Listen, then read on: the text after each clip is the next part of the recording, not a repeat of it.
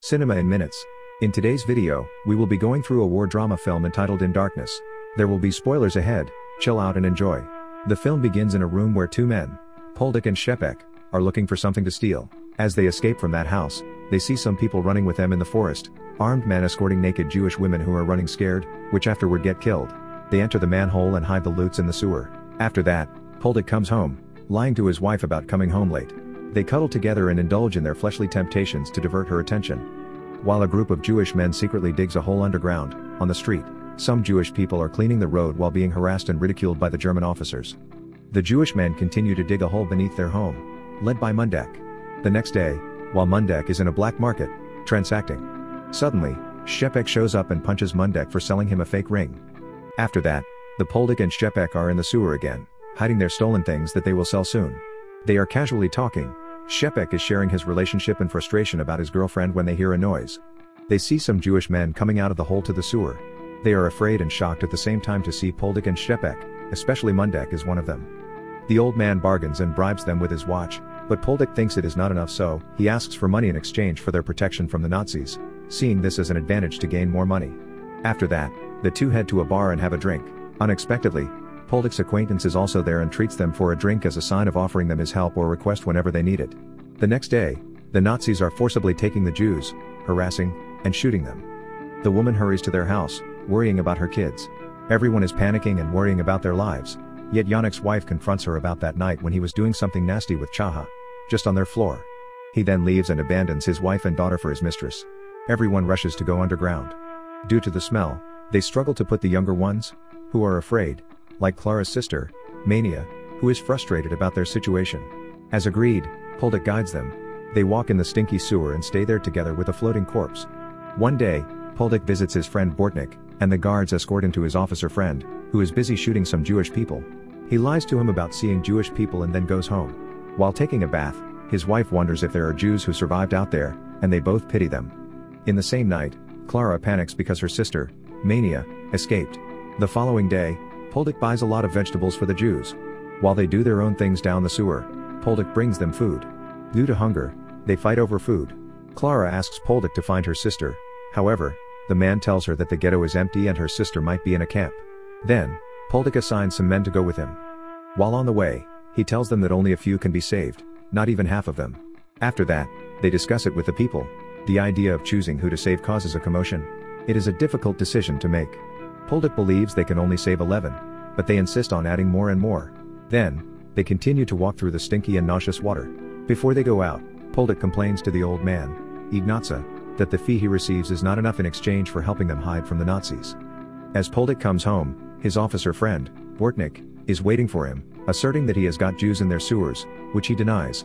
The officer insists on going down there to verify it and their neighbor's complaint. As they go on their way, his friend reminds him of the reward they can get from their government for every Jews and hopes to catch them. In the sewer, the Jews are preparing their food. They hear a noise as another officer is startled by a rat. Poldik is too nervous as they walk into the sewer. They reach where he hides them, but luckily they do not join him. They allow Poldik to check it on his own. One night, when Shepek is having a fun dinner with Poldik and his family, he accidentally mentions the watch from one of the Jews. Poldik's wife, Wanda, is a little shocked that he is helping them and feels upset that he got his money from doing that. Meanwhile, as others are sleeping peacefully, Yannick and her mistress, Chaha, are having a blast again, making loud and heavy breathing that makes some of them disturbed and aroused simultaneously. The next day, Bortnik comes while Poldik and Shepek are eating in a diner. He is upset that other officers have found a bunch of Jews under that sewer. Poldik pretends to be upset about the money they could have gotten and assured Bortnik that they will get the others, when in fact, he is worried about the Jews. He rushes to go check them in the sewer, then Shepek decides to back out, as he is unwilling to die to save them. Poldik reaches the sewer. He hurries and finds others dead. Mundek is mad and blames him for leading the officers in their place. After some of them are killed, some manage to escape. The rest are distressed about what happened, which causes Yannick to get triggered easily by the noise of the children and a man who prays aloud. Meanwhile, Poldik and Shepek check the sinkhole to see if there are Jews down there. They are gathered together before bedtime when Poldik comes with blankets for them. Then Ignaca tells him about the jewelry he hid as compensation instead of cash. Poldik comes home to his wife, excited to show her the jewelry pieces. He promises her a better life, yet Wanda changes her mind as she realizes where it is from. Meanwhile, when other people are still sleeping, Yannick and the two other men steal some money and weapon from their people and escape. As they all wake up, they notice they're missing things, which infuriates Mundek. Suddenly, Poldik came curious about what had happened. Mundek blames him because the officers found some of them. It urged the other to escape. Poldik came to return the jewelry as an act of withdrawing from their deal. Given the accusations and betrayal he received, he does not want to risk his and his family's life to save them. Yet, as he turns his back out of frustration, Mundek attacks him, then he walks out. In the same evening, Poldik and Szczepek are conversing while walking home. When Szczepek mentions her girlfriend being pregnant, Poldik jokes about not being the father, making him furious, and they wrestle. The next day, as they lack supplies, Mundek goes out to get them something from outside, when suddenly some guards notice him. But then, the guard is suspicious and is about to shoot him when Poldik enters the scene to protect him. Ending, they beat the guard to death. But still, Mundek accuses him as a traitor. That night, Poldik and another man enter the sewer. Suddenly, he hears some noise. He sees the two kids who got lost and returns them. After that, he offers the old man to continue their deal and gets the jewelry. When Poldik is buying some food, the next day, the vendor talks about those innocent people who were hanged and suffered, including Szczepek, for the death of a German soldier, which they killed the other day. He grieves for what happened to Szczepek, but his wife feels otherwise. As they hear some sound in the sewer, they immediately hide and attack the man who runs off, shouting that he found the Jews. Right on time, Poldik is on his way. He helps them to move, to escape, and change their location. They go into a narrowed hole, where Chaha struggles to push through and later reveals that she is pregnant, making her feel sorry, especially in their current situation. Poldik and Mundek go back to get their things. Along their way, they see the dead bodies of Yannick and others. Mundek opens about his plan to go to Yanovska camp in the hopes of seeing Mania, for Carla's sake. So, Poldik accompanies him, the old man who can help him go to the Yanovska. Poldik returns to the sewer and is shocked as he witnesses Chaha trying to give birth quietly despite the extreme danger of being caught by the noise they will make. Luckily, she successfully gave birth to a boy. Then Poldik tells them that Yannick, the father, is gone, making Chaha upset, and lose her mind. After that, Poldik told her wife about it. She wonders what to do with the baby and thinks about adopting him and making it look like their relative's child. Poldik, who is about to tell them about her wife's plan, came back in the sewer and was greeted by terrible news. Due to depression, Chaha killed his own baby. They are all disheartened about it, and Carla blames Poldik again. Meanwhile, Mundek succeeds in going to the camp. He finds and persuades Mania to come back with her sister, but she insists on staying there. After that, he comes back to tell Clara about it.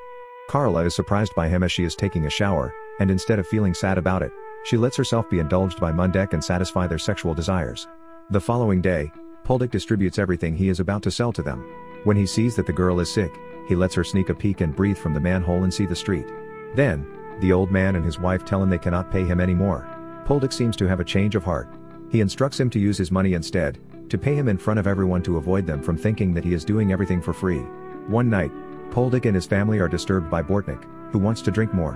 While assisting his friend, his daughter accidentally mentions the Jews, which angers him and causes him and his wife to argue. It is raining during Poldik's daughter's communion, which causes him to worry about the Jews underground. He rushed to check them even before the communion ended, making her wife angry. While on the way, he sees some officers planting some mines, then he protests against it. He goes down the sewer with other officers who trust him as he is a sewer worker. Suddenly, Bortnik discovers what he has been hiding there. He feels betrayed and shoots him, but Poldik continues to look for the Jews even when he is almost drowning. The next day, he wakes up and sees Bortnik, who bumped his head and died. He proceeds to look for the Jews, and finally, he finds them safe. He came home to their empty house as his family left him. But the next day, her wife wakes him up, joking about being foolish and coming back. She forgives him. Meanwhile, they hear bombings above the sewer. After a while, they hear some people, the Russians. Then, Poldik calls them to come out where Poldik and his family are waiting for them. Finally, after 14 months of staying hidden in the darkness, they see the light. People are all shocked as they come out of the manhole. They are all overwhelmed and thankful to be freed at last. Thanks for watching. Subscribe for more videos like this and to help the channel grow.